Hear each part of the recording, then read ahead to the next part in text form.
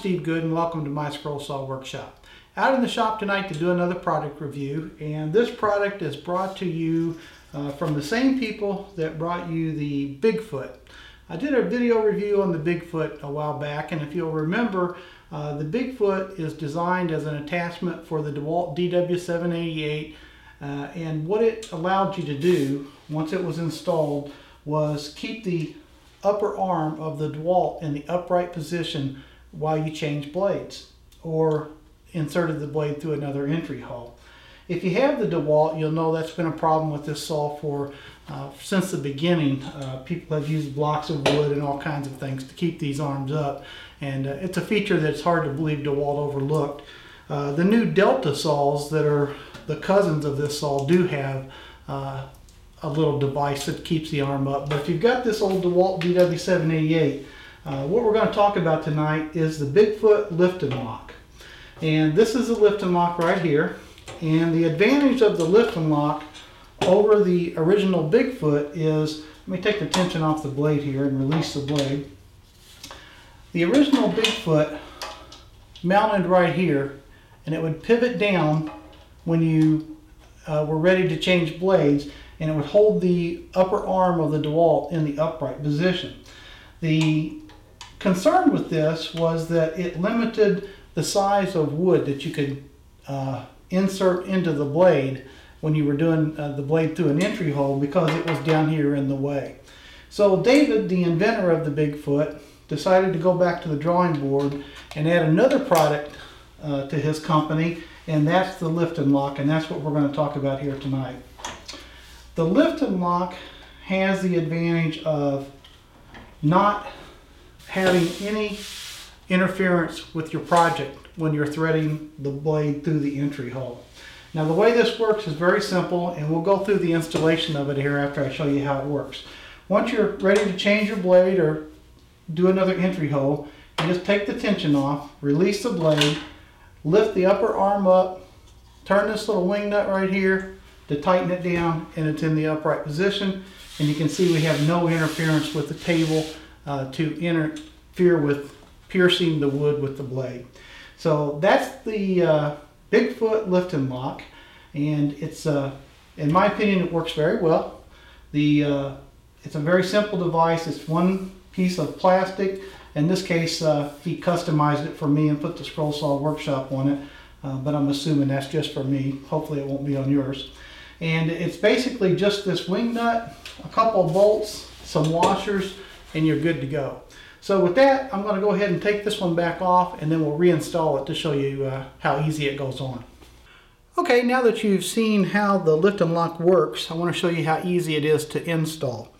When you get your package in the mail, you're going to get the lift and lock arm, which is a very sturdy 3mm thick plastic. You're going to get 2 white washers, 2 colored washers, 2 long nuts and bolts, and 1 bolt with a wing nut welded to the end of it. Okay, we're ready to install the lift and lock on the DeWalt DW788, and you're going to need a couple tools. You're going to need a screwdriver, a flat tip, and a couple of Allen wrenches. And the Allen wrenches are to remove the bolts out of the DeWalt that have to be removed to install the bolts that come with the kit. The first one we're going to remove is this one right here. If you look at this black shroud that covers the head of the scroll saw, this bolt right here is the one we're going to remove. So I'll use my Allen wrench and take that one out. And we can set that aside and we can save it for later.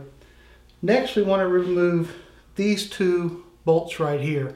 And in this case, I'll remove them from the back. And there's a nut on this side, and on this side we've got another Allen wrench. And I'm going to step across here. And I've already got the front one removed. There wasn't any sense putting it back in. So I'm going to take my Allen wrench and remove this screw here. So now we've removed a total of 3 different bolts.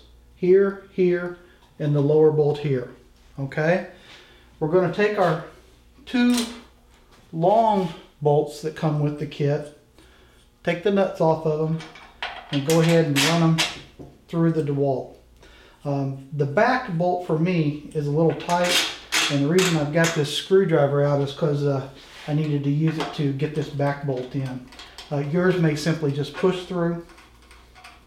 If they do, that's fine, but if not, you can take a screwdriver to run it on through.